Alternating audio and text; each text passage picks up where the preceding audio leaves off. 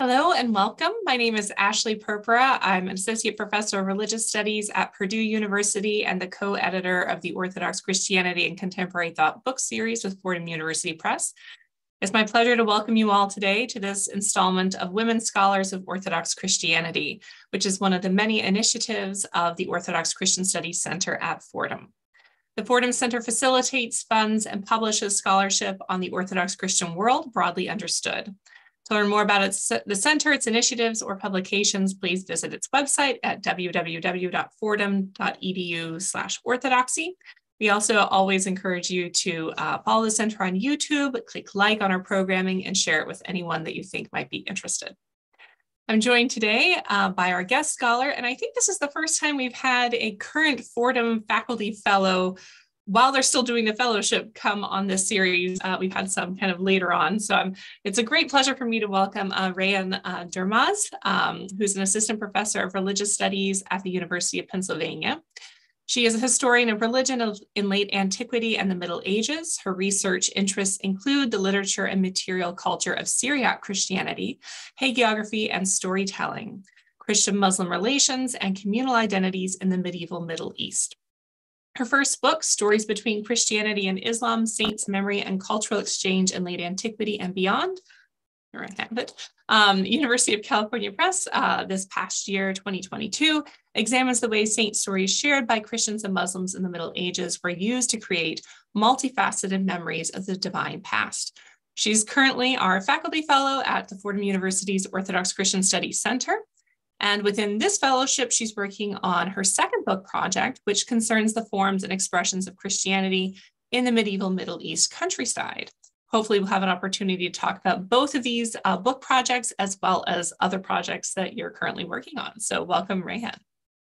Thank you so much for having me here. It's such a pleasure to see you, virtually meet you, and get a chance to talk with you about research projects past and present.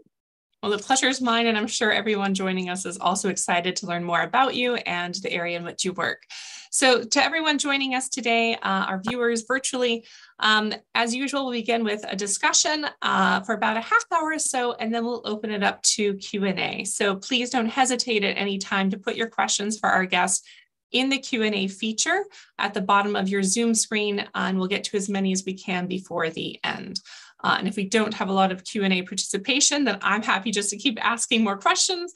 But of course, we want to open it up to our audience to be involved as well. So first things first, can you start us off by telling us a little bit more about yourself as a scholar? What has shaped you intellectually? What led you to your first book and to your current area of research? Of course. So my research broadly concerns with the cultural history of the medieval Middle East.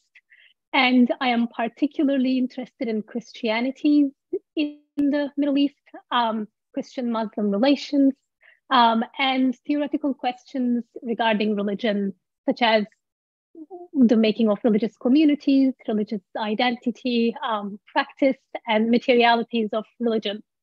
So that's the broader picture. And perhaps this is expected, given that I am from Turkey. I am partly shaped by the legacies of that very history. Sure. But I also was privileged enough to follow my curiosities and interests. Out of college, I was determined to work on religious minorities in Turkey. And I started graduate school actually with that aspiration.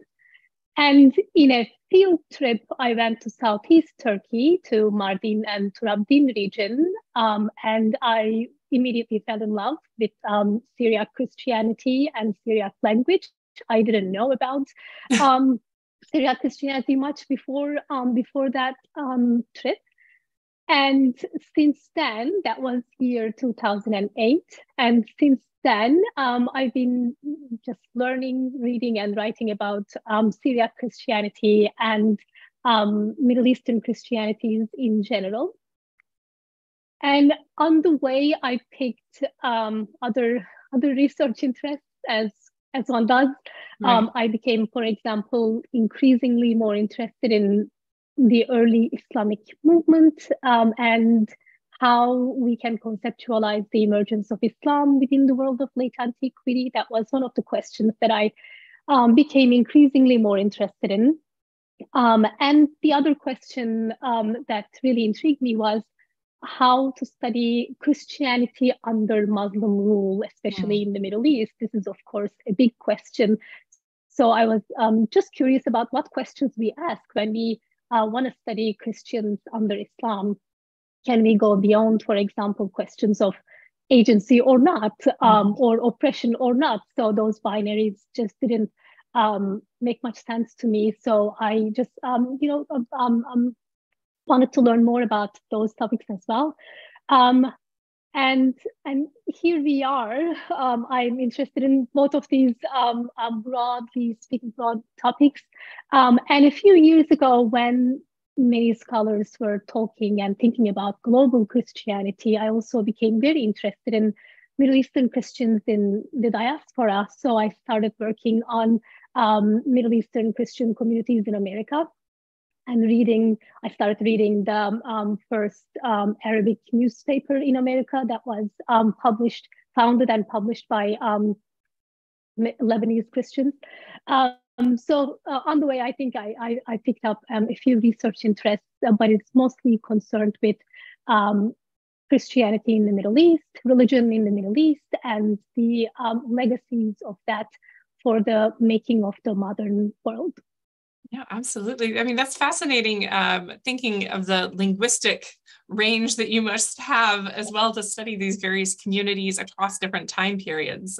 So, I mean, that's quite impressive. But also, I mean, I think one thing that I didn't read, but was listed on the bio of your bio for on the registration page was the way that your study of the Middle Eastern Christian and Muslim communities and that interaction also impacts religious minorities in the Middle East today. So maybe you could speak a little bit more to how kind of this historical work that you're doing also is kind of interrelated to that first interest that you had maybe coming out of undergraduate about religious minorities in these maybe Muslim majority spaces. Absolutely. I want to think that my scholarship is not isolated to history, although that might be just more of a hope and wish for many of us, I think. I'm not sure how much I can accomplish that. But when I study, of course, these historical contexts and communities and authors, they all focus on texts and material culture produced by Christian communities and other religious minorities. Of course, there are Muslim religious minorities as well and others. So I am speaking about Christianity and Islam, but I want to just put a footnote here that it's much more diverse, and I acknowledge that diversity when it comes to religion in the medieval Middle East. So whenever I study these, most of these communities are still alive, and I hope that the readers of my scholarship do find, or I hope I can raise enough curiosity to lead people to go to those texts and to those locations and material culture, and just raising awareness, I guess, is one big hope of my research. And in the classroom as well, I focus, my teaching focuses mostly on Middle Eastern and other Eastern Christianities in an attempt to decentralize the Eurocentric narratives and focus on non-European forms of Christianity. And I find Middle East a very rich case for that. So I hope, again, I can inspire my students to learn more. And I'm hoping these things are in the long run will change our historical narratives and will change, hopefully, policy and how we perceive cultural heritage, and how somebody's museum object and cultural heritage management project is somebody else's actual living culture. Right. They're present. Absolutely. So I don't want to be I don't want to limit myself to museums and objects, but actually want to hopefully reach the people behind it. And we can talk about that maybe in another question or even in another occasion, but there is so much politics involved in this that it is a very sensitive thing. I am from the Middle East, but I do not, my family does not come from a religious minority. So it really complicates, and I want to stay aware of those distinctions and respectful of that, and still want to contribute as much as I can. Absolutely. That's wonderful. And I think your first book, at least, really does get into that intersection of Muslims and Christians and minorities within both of those groups, interacting as neighbors, sharing stories. So share with us just briefly what led you to write your first book, because we've heard kind of about your trajectory into kind of this area of research, but a little bit more specifically, what led you to write this first book? And maybe share with us just a brief summary what it's about for those who haven't read it, but of course promise by watching this webinar that they will. And what do you hope it achieves? Because you have several conclusions at the end about what we might take away from this, and we'd love to hear a little bit more about that. So I started graduate school at Brown University. I started studying with two powerhouses, Susan Harvey and Nancy Kalek. And I was interested in hagiography, and I knew that much. And I was interested in Syriac Christianity. I knew that much, but I didn't know much beyond that. So I started becoming interested in this notion of shared stories between communities. And there's, of course, a huge scholarship on that, decades long, if not more than a century by this point. So once I started reading that scholarship, certain things stood out for me, especially when it comes to stories between Christianity and Islam, which is, as I said, very well explored. But when we talk about that, we generally talk about Jesus, Mary, John the Baptist, and other biblical figures. And of course, the divine past is much more populous than that. And I wanted to think about the ways we can capture that broader picture. That was one big question, and I don't want to call it problem, but an issue to be addressed in my mind at the earlier stages of that project. And there are various very rigorous works that focus on non-biblical holy men and women and their transmission across religious boundaries. But then I had the big question mark of transmission and theorization of transmission, because we know very little about how stories travel and through which agents and in what contexts, and how was it intentional, was it ad hoc? So all of this transmission business is quite a big question mark, and my book does not pretend at all to answer that question. But I wanted to just address the complexity of the issue once again, like many others did before me. For example, just to give you an example, when scholars talk about transmission of stories between Christianity and Islam, a group suggests that there was a shared pool of tropes, literary tropes, expressions and themes. There was one in Late Antiquity, and many Muslim authors, when they wrote Muslim or Islamic hagiography, they just pulled tropes out of that pool. Like things were in the air and they just used the same expressions. And therefore the transmission was more passive, and it was through the context itself. And therefore we cannot directly tie stories between Christianity and Islam. So that's one group, and there is, of course, a lot of truth to that, but that doesn't capture the intentionalities and the active interaction and exchange. On the other end of that spectrum, we have a group of scholars who do a great job of tracing text from point A to point B. A good example, for example, is the representations of Mary in the Quran. many scholars turned to the infancy Gospels, and they did very rigorous philological analysis and source criticism to see the potential relations between those two texts or corpuses. So that's the other end of the spectrum. And there is a huge gray zone in between when stories are not directly transmitted, but personas are transmitted. Many Muslim authors, for example, knew about the names of Christian saints and prophets, and they broadly knew the stories, even if they've never seen or heard a text before. So the persona got transmitted, and they had a new story in Islam, and the stories might differ, but the holy men and women are recognizable. So that's, for example, that kind of transmission is not addressed adequately. So these questions and curiosities that I saw in the field led me to the broader question. So why and how are some Christian saints were transmitted to Islam while others, very famous others, were not? Right. So that these were my starting questions, and of course on the way I dropped some of those questions and then got curious with other ones. But in the end, just to talk very briefly about what the book does, it starts with late antique Christianity, and I attempted in the very first chapter to reconstruct the practice of orally narrating saints' stories.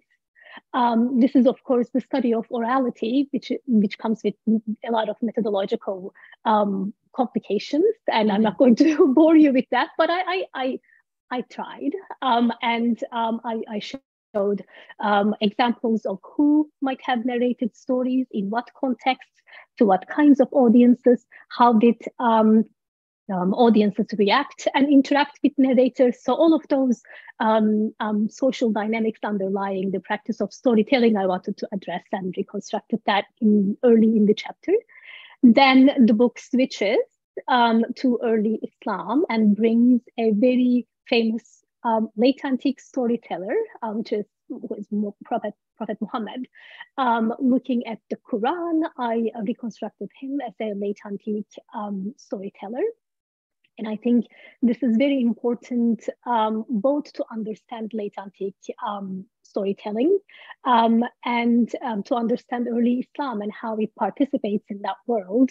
Again, that's one thing that we all say, like early Islam's participation in late antiquity. Right. But I wanted to show it through the case of storytelling, or through the lens of storytelling, what that looks like. And this is a very, I think, precious opportunity, because we have the transcript of an embellished transcript, but right. Nevertheless a transcript of a preacher's communication with his community, or with various communities. So I took that as an opportunity to look at late antique storytelling in more depth. And after the second chapter, the book transitions from late antiquity to the Middle Ages. And it transitions from storytelling, oral storytelling, to texts and textual transmission. So there are methodological shifts, and there is a contextual shift. So we moved further into the Middle Ages.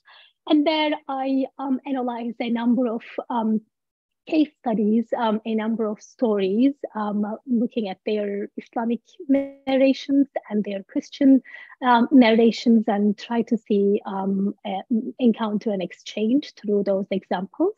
A story of Saint Anthony of Egypt, for example, is there. A story of Maruta of Mefarkat, a 4th century bishop, is there. Saint George, very famously. Just celebrated the Saint George Day too, yeah. Absolutely. So the book absolutely celebrates that centuries-long, or participates in that centuries-long celebration of that figure. And some less-known figures, like 2 holy men from Syriac, Edessa. Their stories were narrated in Islam throughout 7th to until the 13th century. It's very interesting to me because it's not a very well-known hagiographical text in Christianity, but it became very famous Islam. So I love tracing that story across centuries. So the book does that for three chapters. And finally, I tie these examples to address some theoretical questions. For example, what do these transmissions tell us about authorship and authenticity?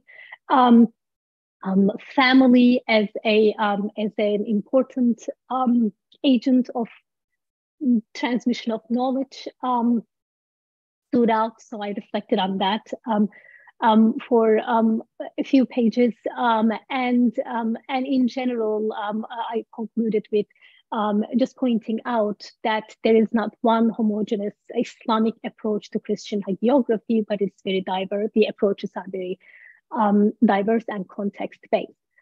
So that's a very like short running through the book from cover to cover.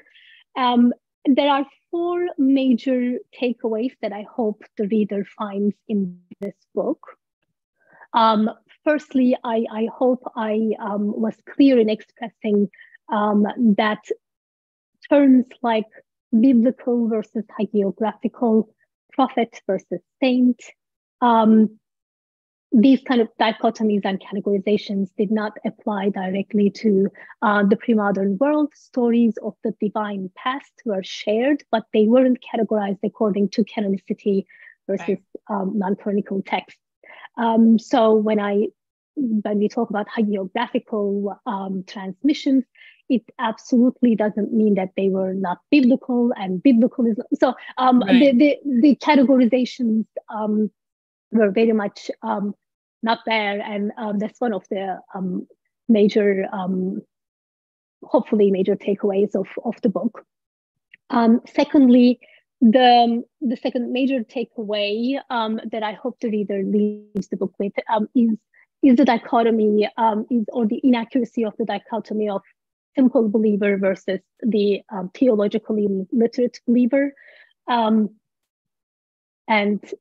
in between those 2 poles, between the illiteracy of the simple believer and the theological literacy of clerics and the learned elite, there was, I think, a group of people who were very narrative literate. They knew their stories well, even if they were illiterate themselves.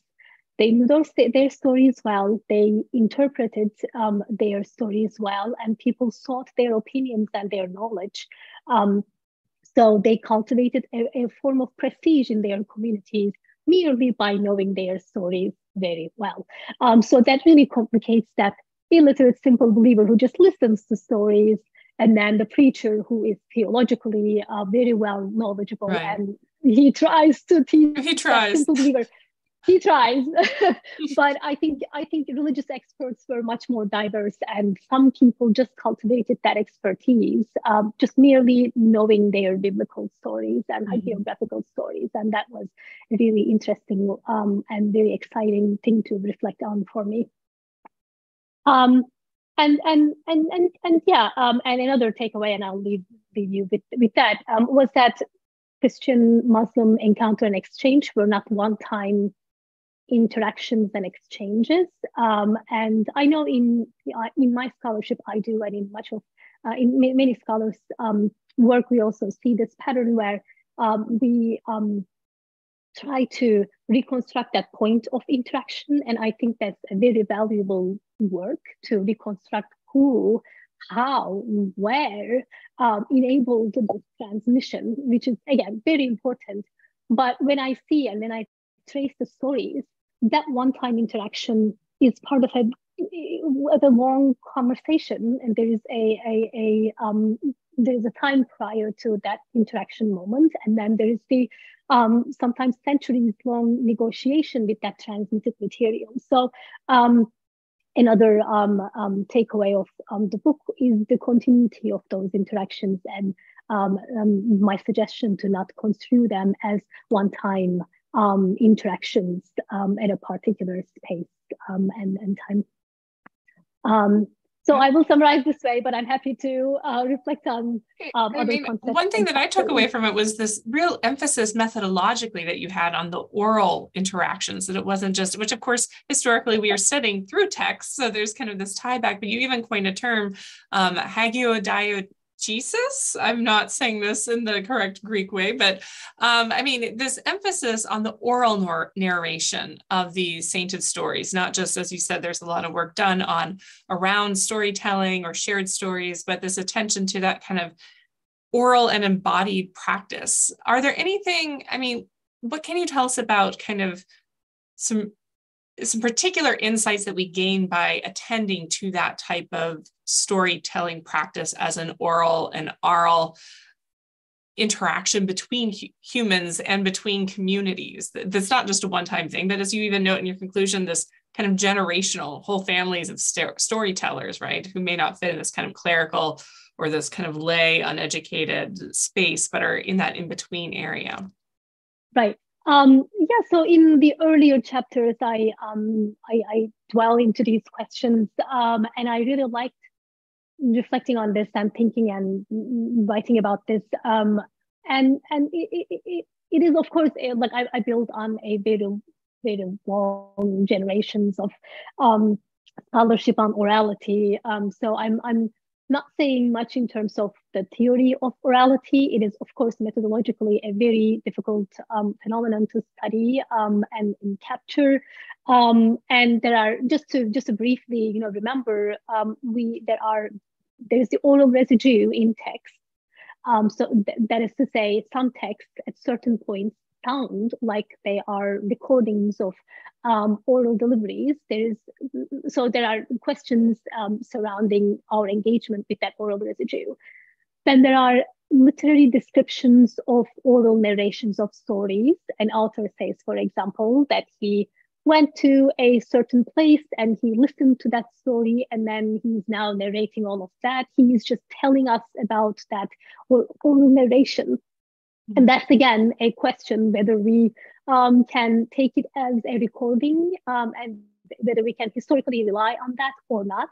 And there are other methods which I couldn't include in my analysis, but material culture is used to reconstruct orality in antiquity. Manuscripts sometimes tell us about how certain texts were read or recited.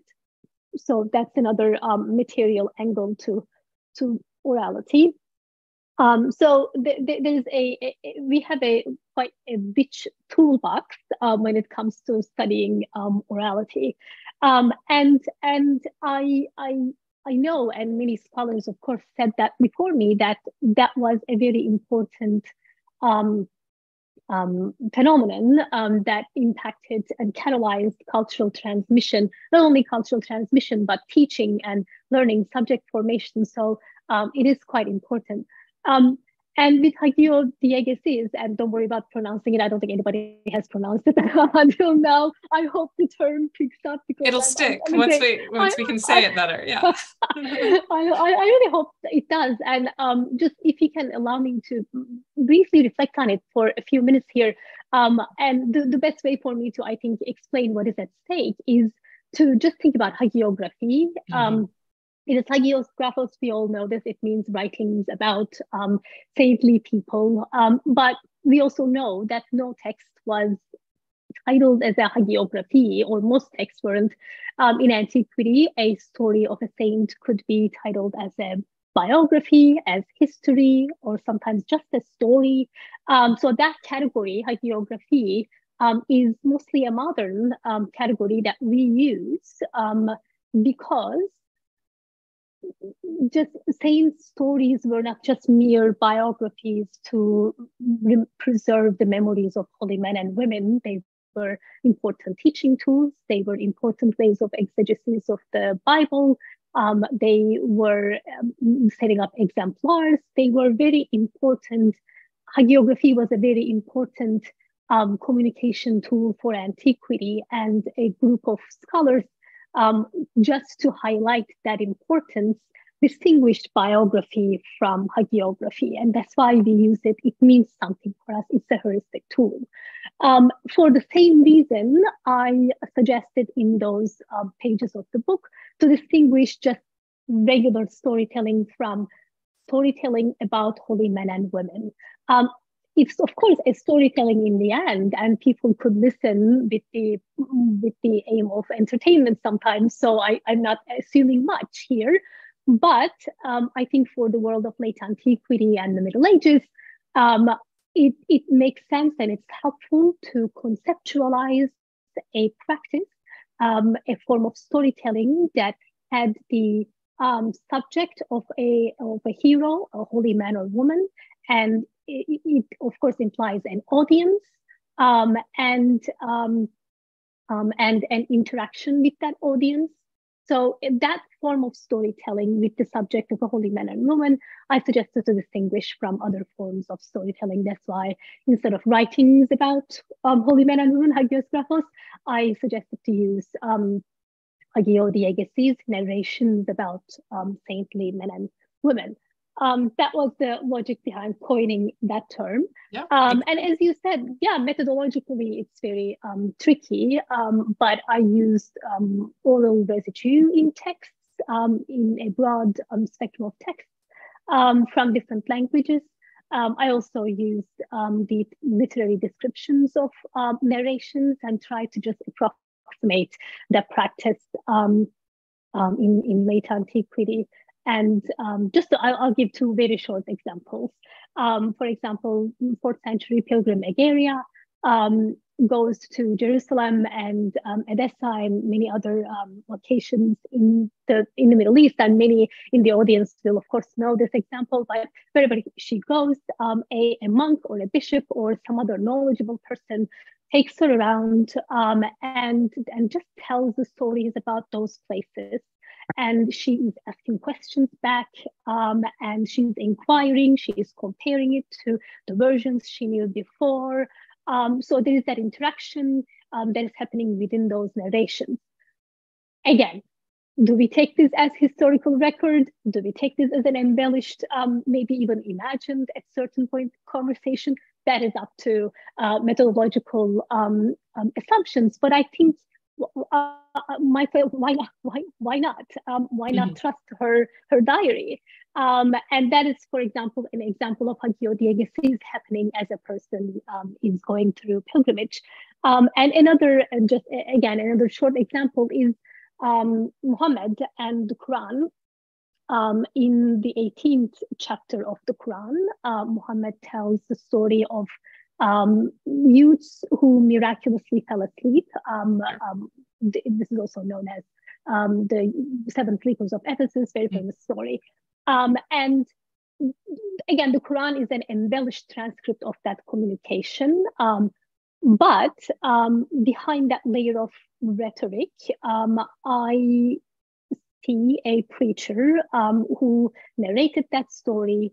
And even within that passage, the Quranic narrator says, people say they were 5, or some say they were 6. Don't debate about the details. So that to me is such an important glimpse into hagiodiegesis. Like a preacher is here preaching, and then he is reminding his audience that different versions of the story, and don't debate, because there is no end to debating. It also is kind of a hermeneutical thing there too, right? Like the number of the people that were sleeping is maybe less relevant to some bigger kind of theological takeaway or some other main point that the preacher or Muhammad is making. So there's this kind of let's not argue about these smaller things. So it also gives you an evaluation of what they thought was important in these texts. Absolutely. But it also says, like, it also implies that people were debating. And sometimes, of course, we have records of many people debating with Muhammad about details of these stories. So this is, again, a hagiodiegesis session captured in a couple passages of the Quran for my analysis. So that's all I'm going to say about that, but I'm happy to, of course, debate about this. And this raised a lot of questions. It really depends on what kind of methodological and theoretical assumptions we have. I choose to trust the text. perhaps not individual texts and individual stories and those particular narrations, but if we read these texts cumulatively, we can actually say a lot about the late antique world and the storytelling in the world of late antiquity. Absolutely. And if not, I think a lot of historians would be in trouble that, how could we speak to a historical record that's so varied, but that kind of consensus and overwhelming evidence helps make those claims. A lot of your chapters and your work, both in this project and I believe in your current work, deals with this kind of in-between spaces between Muslim and Christian interactions, and particularly how Christian figures then appear in Muslim sources. Can you tell us a little bit about what changes? Because they're not just wholeheartedly adopted, and we see this, differently with holy men or monks appear slightly different compared to other saints, or, So tell us a little bit about what shifts, what kind of are the stylized changes that the Muslim authors and storytellers do when they use these figures. So there wasn't one Islamic homogeneous way of approaching Christian saints and sanctity and hagiography. And all of those transmissions and shifts were really context-based, location-based, and based on the author's intentions and knowledge. So I know that's a very political and very broad answer, but that's my entry to that question. So I identified 5 factions: Christian holy men, or Christian saints, cults, and persona and stories fulfilled in Islam. We can name more, but I focused on these 5. They were used as the stories were used as historical information to explain what happened before Islam, and in those cases, most of the time, the Christian saints stayed as Christian saints because the hagiographical knowledge was used for historical reconstruction. 2, Christian saints were sometimes used or portrayed as members of the Muslim community that predated Muhammad. In those cases, their titles are erased generally, and their stories become much less Christian. All the biblical quotations are taken out, and there is almost nothing Christian about the saints anymore. And they're explicitly referred to sometimes as Muslims and imams of their communities. So there is they sometimes quote from the Quran. So when the purpose is to actually make them part of the Muslim community, then they become Muslims. In another group, they are used as exemplars of universal piety and wisdom, put together, for example, Sufi saints. And in those cases, again, their Christianity is irrelevant. I don't see a rigorous erasure in those cases. They are sometimes, Saint Anthony, for example, is placed among Muslim Sufi saints as a Christian saint. But they again, muted, but they stay Christian. And in another category, many of those stories are used to interpret the Quran. Especially some stories in the Quran have anonymous characters or interesting events, and they are explained with the help of Christian hagiography and biblical literature. And in those cases, they again become Muslims, and their Christianness is de-emphasized. So depending on what purpose the saint is fulfilling, there was a degree of Islamization and a degree of erasure. That's fascinating to hear how the different authors will do that differently, but also that we see some kind of you're able to identify 5 or so patterns or different uses that shape how these figures appear. So that's really interesting. I'd like to turn maybe to your second project and hear a little bit about that, and maybe how it ties into your first one, or maybe it's something, it's in a different direction. Before I do, I'll remind those joining us that if you have questions for our guests, please put them in the Q&A and we'll get to them as many as we can. All right, so tell me about you're currently a research fellow at Fordham's Orthodox Christian Studies Center for the year, which is wonderful, which means you get to work on a second book project. So tell us about that and how you came to that project. I'm really very thankful to be able to take this year off and work on this project, about which I'm so excited. It is related in a sense that it still is concerned with the medieval Middle East, but it is more Christianity focused this time. I am exploring forms and expressions of Christianity in the medieval Middle Eastern countryside. And the questions I ask, some of them at least, are, for example, like what first of all, what can we say about not only Christianity, but religion in general in the countryside?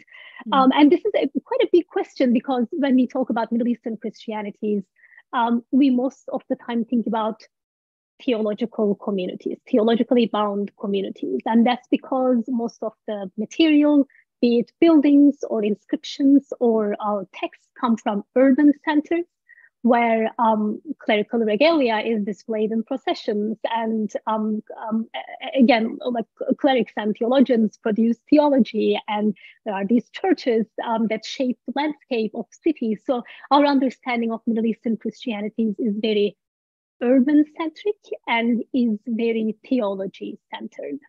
And that's probably the case for most of our understanding of Christianity, not necessarily just in the Middle East, but I mean, it's definitely understudied, and it's, you know, people are moving to this kind of more lived religion, and sometimes that does mean rural, but sometimes it's still thinking in these kind of urban dominant discourse kind of areas. Totally fair. This is not a problem endemic to the Middle East studies at all, but there are, I think, bigger stakes here, because of those historical reconstructions.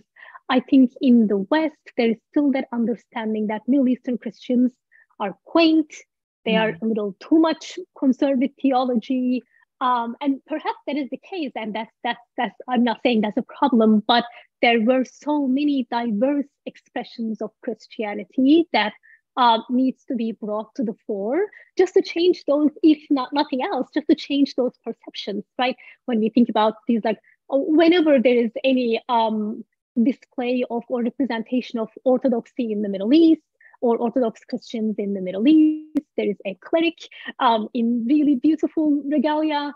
There is that image of Middle Eastern Christianities as a different kind of Christianity that doesn't comfortably tie to the European narratives.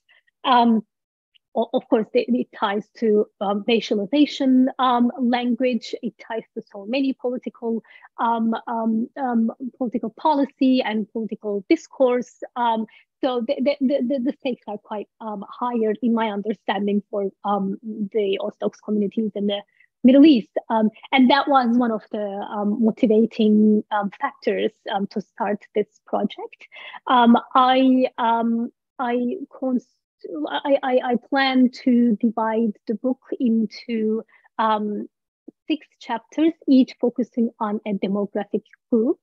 I do not want to, for example, focus on clerics, but I want to open up with mater familias and see what the powerful female figures of families did in families who were based in the countryside.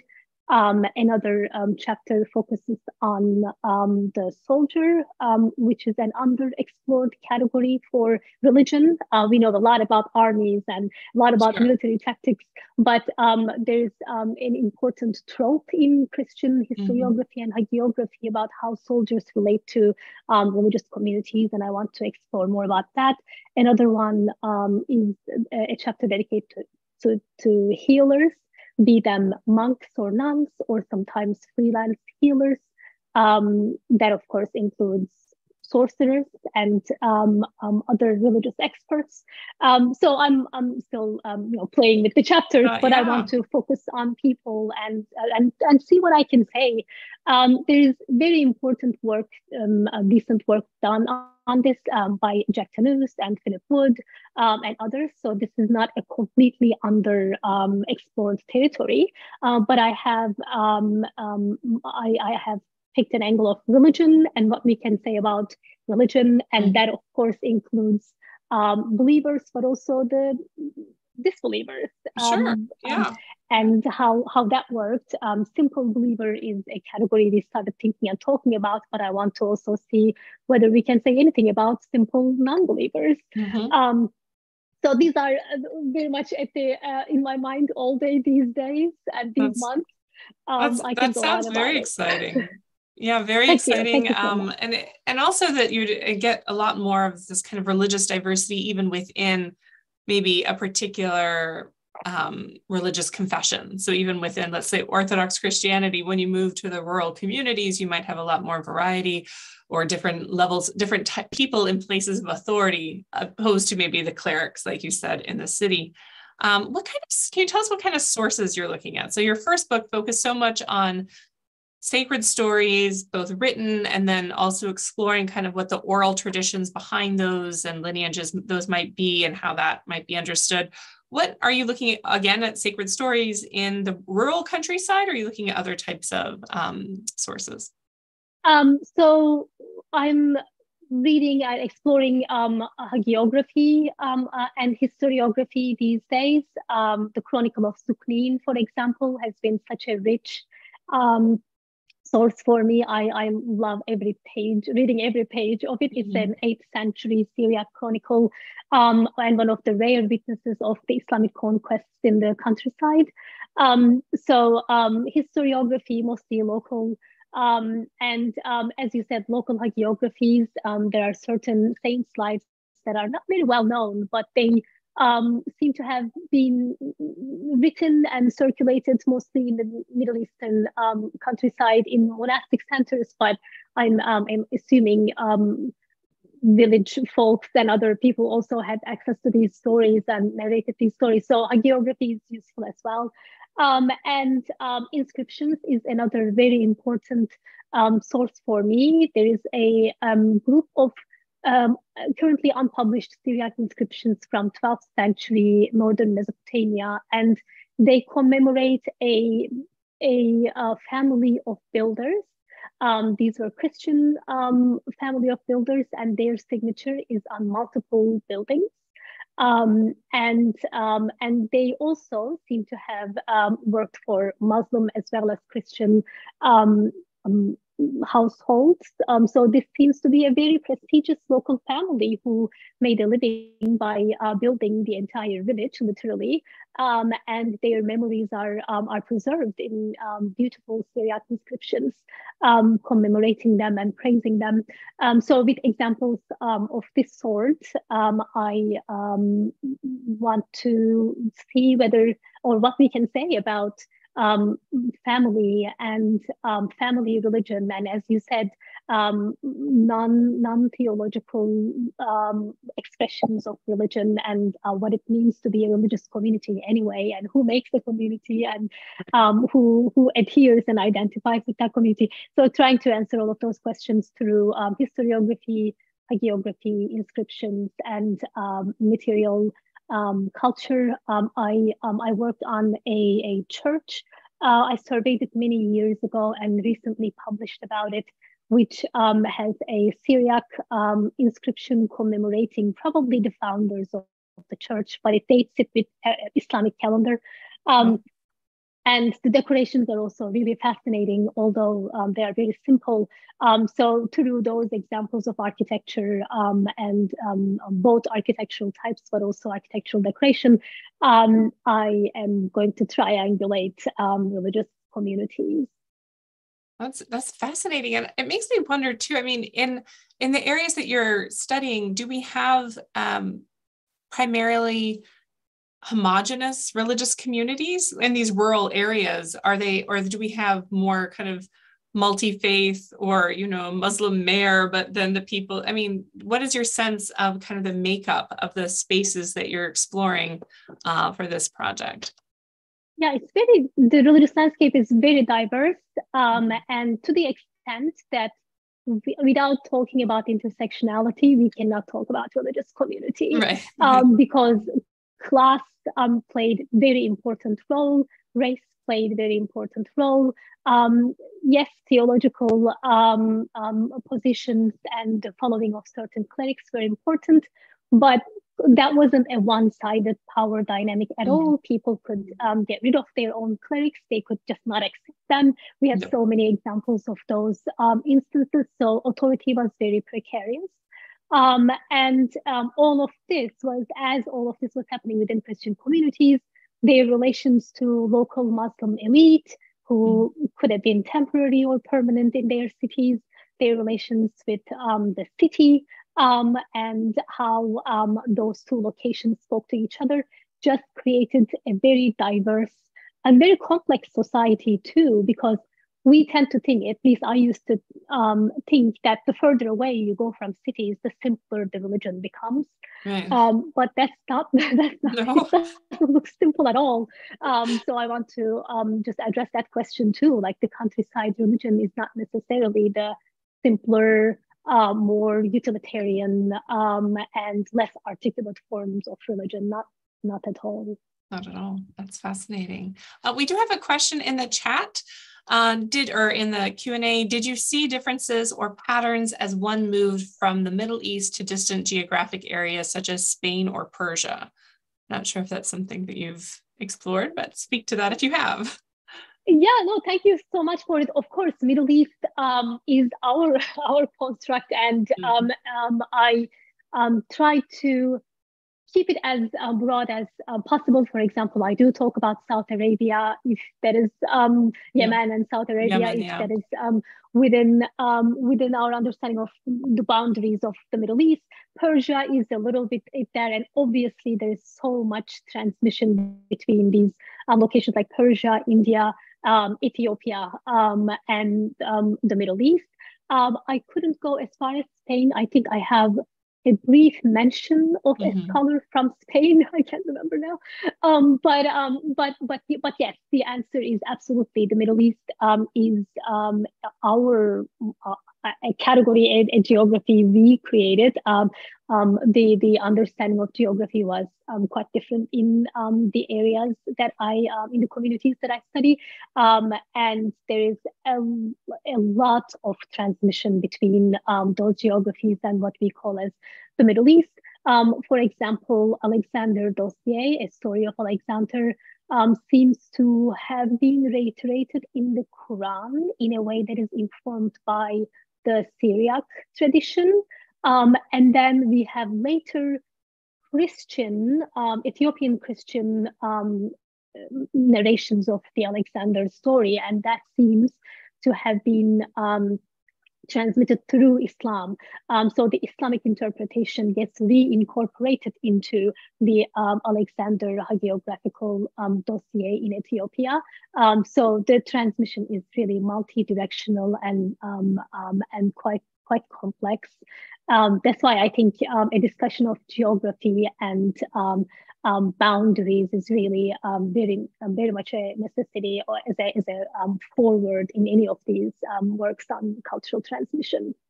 Right. Yeah. I mean, it's just amazing how, our conception of space, physical space and geography is so different from that of the ancient world.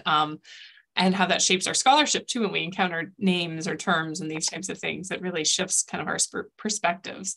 So we have time maybe for one last question, which is, can you tell us a little bit about how your research might speak to contemporary present day Orthodox Christian communities? What should their takeaway be from your research in terms of, thinking about this particular audience hosting the webinar?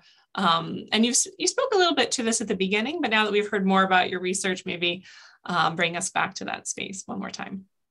Yeah, I should emphasize that I would never even pretend or intend to teach or say anything to Orthodox Christian communities about their own culture. I'm just very thankful that I get to study their text and material culture. So that's my entry to that answer. But all of the texts that I study are produced by Syriac and Greek Orthodox communities of mostly of Middle East, and I hope that I can encourage some people to go explore those texts further and perhaps produce translations and just put that cultural production in the foreground of scholarship, but also cultural heritage today. And similarly, especially with the new project, I am focusing on buildings and landscapes and inscriptions and other objects that were, again, produced by these communities. And I hope to, if it is in ruins, I hope to perpetuate the memories. If it is still an active place, I hope to impact policy in a way to raise more funding for the preservation of these buildings. So in those cases, again, this might just be a hope at the stage, but I know it is not because I started building a photograph archive of the buildings I photographed about a decade ago in the Turabdin region, Syriac Orthodox churches and monasteries, and it is currently a publicly available archive, and I continue to build that as part of this new project.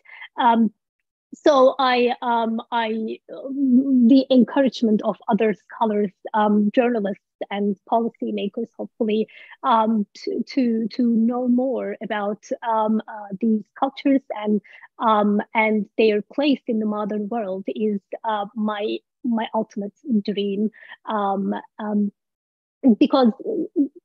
Yeah, I think it's really important to tie all of these historical discussions to the modern world. We keep saying in our scholarship, like, it's very important to understand the history, to understand today, but how do we translate all of that historical work to modern day politics, policy, rhetoric, and conceptualizations of the other, conceptualizations of religion? So these are quite big questions, and I don't intend at all to or pretend at all to find the answers, but I hope I can contribute a little bit to the broader questions about how the modern world is made and what we take for granted, and especially in the West, how do we perceive and construe race and difference and other things that make us in a way. And I just want to return to the question of the role of the Middle East in the making of the West. Oh, that's excellent. And I think, you mentioned once the challenge you have with your students presenting them this area of thought and the world and history to disrupt their kind of Eurocentric view of Christianity, of religion, of, the pre-modern world. And so the work you're doing is so important, not just kind of intellectually, but also, as you said, for present day communities, policymakers, and preserving and better understanding that heritage. So we really appreciate both of these projects and the other work that you're doing in the kind of diaspora with the Lebanese newspaper as well. So we look forward to reading your next book as well. And we really appreciate you taking the opportunity to share all this wonderful, rich insight about your work and your own intellectual journey with us today. So thank you. Thank you to everyone who joined us, and thank you especially to Reyhan.